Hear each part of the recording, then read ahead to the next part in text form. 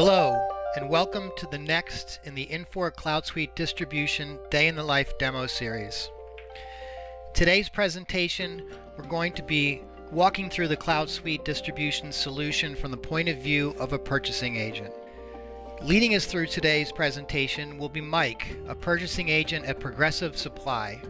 Progressive is a wholesale distributor that carries many product lines across multiple locations in North America. In today's agenda, Mike will take you on a tour of the CloudSuite Distribution solution from the point of view of a purchasing agent. This will include real-time visibility to rush ship requirements, late purchase orders, and surplus inventory availability across the organization. As Mike arrives to the office this morning, the first thing he's presented with as he logs into CloudSuite Distribution is his role-based homepage.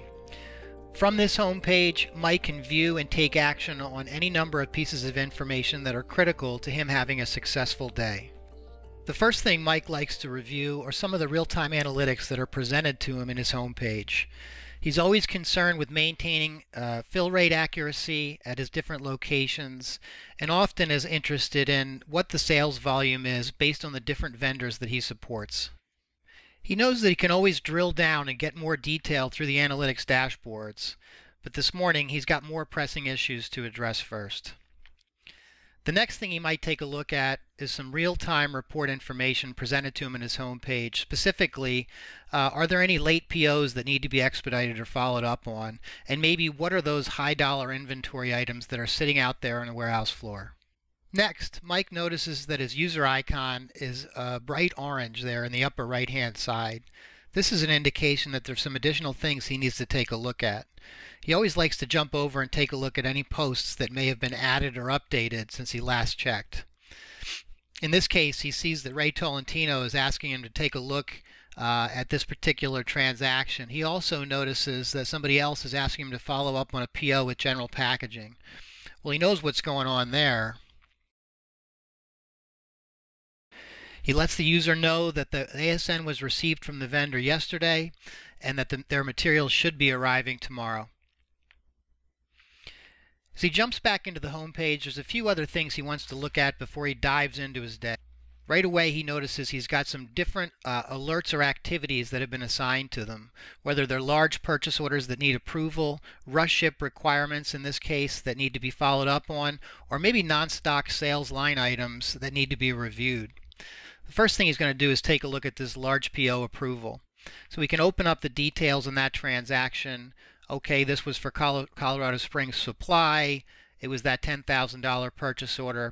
He remembers talking to the buyer about this one. He's going to go ahead and grab that activity, and not only grab it, but go ahead and approve that PO so it can be processed through. The next thing he might take a look at is to come over and look at these rush ship requirements. In this case, these are indicating that there's a customer sales order out there with a material requirement that's a rush ship requirement, but we don't have that inventory available or sufficient inventory available to satisfy from our current stock. Again, Mike can drill into those activities, can review the details, but in this case, he's got the opportunity to drill even further and take a look at that actual sales order. As he dives into the sales order, he can see who's the customer. He can look at who entered the order, maybe even who the sales reps are on this particular transaction. Mike also likes to look at the totals tab here to determine, well, what are the required or promised dates that we've talked to the customer about.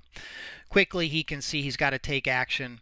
So he's going to, again, jump back into that home page and flag that rush ship requirement as being followed up upon.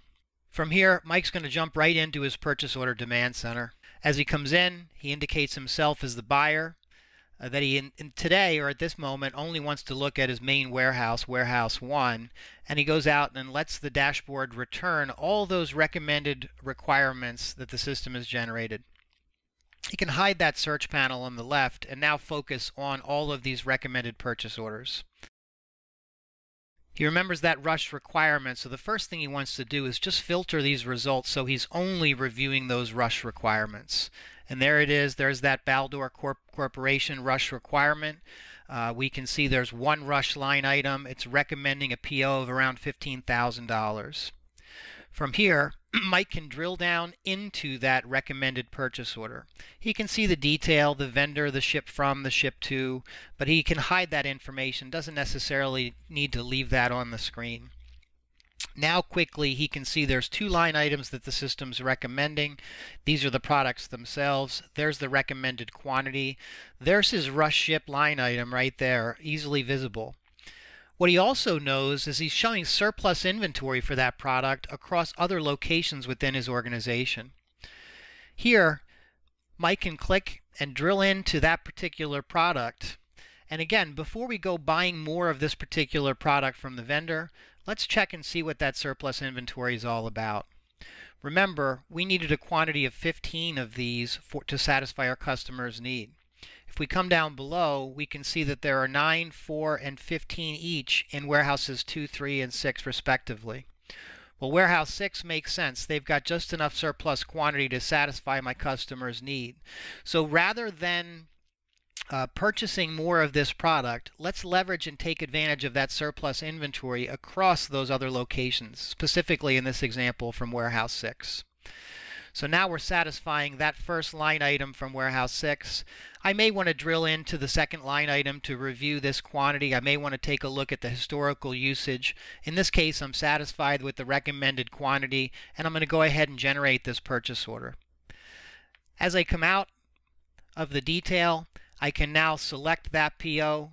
I can make a decision to set the merge flag to on, meaning it's ready to go ahead and process. And once I'm ready, I can go ahead and process and convert that recommended replenishment requirement or recommended purchase order now into the final PO and send that purchase order off to the vendor, whether it be print, fax, email, EDI, depending upon the vendor's preference. In today's CloudSuite Distribution presentation of the purchasing module, we can see how clear, detailed, and easily accessible information contributes to the decisions impacting the entire company. The functionality available in CloudSuite Distribution helps those in inventory management make decisions with confidence. Tools like real-time exception-based notifications, easily accessible details, and visibility across the organization. It's these tools that help in making sure we have the right product in the right location at the right time to most effectively serve the customer. Thank you for your time today, and I look forward to seeing you in the next and the Day in the Life series for CloudSuite Distribution.